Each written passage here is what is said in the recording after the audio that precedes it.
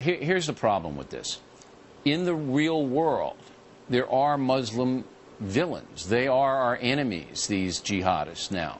So you're basically transferring that onto the screen into a compelling drama and a realistic drama, because this guy's supposed to be protecting us from those Muslim villains.